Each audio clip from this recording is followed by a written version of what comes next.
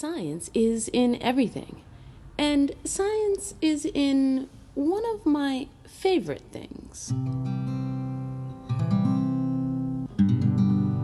Science is in my guitar.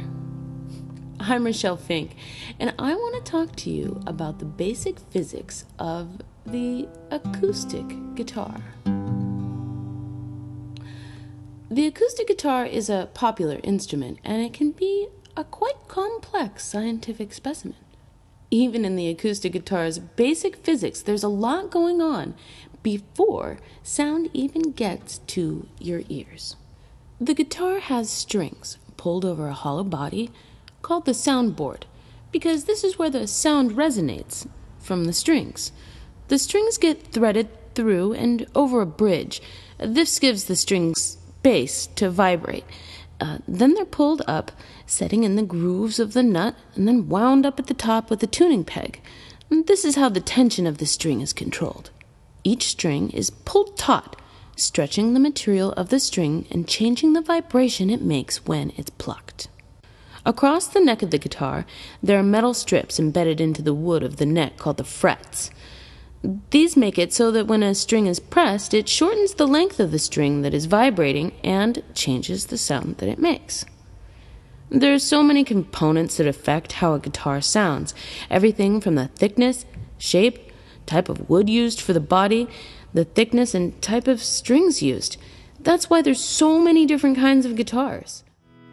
How hard the strings are plucked, whether the guitarist is using a pick or their fingers, how they're holding the guitar, in part determines the volume at which our ears will hear it and what sort of sound it'll make.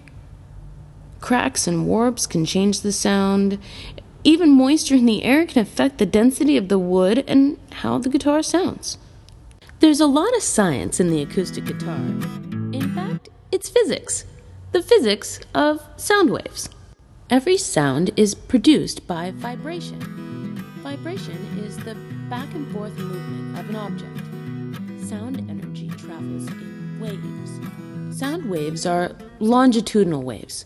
In longitudinal waves, the vibrations are parallel to the direction of the wave.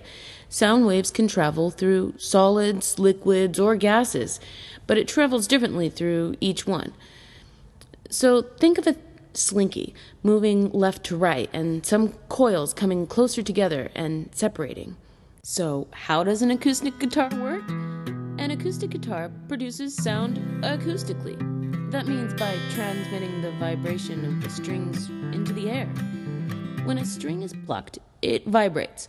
Those vibrations are transferred through the bridge and the saddle, then on the soundboard of the guitar.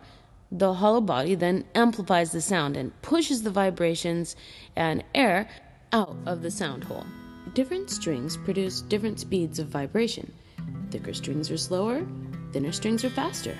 You can speed up the string's vibration by shortening it, pressing on the fretboard closer towards the sound hole. You can release or increase the tension. Looser strings go slower, tighter strings go faster.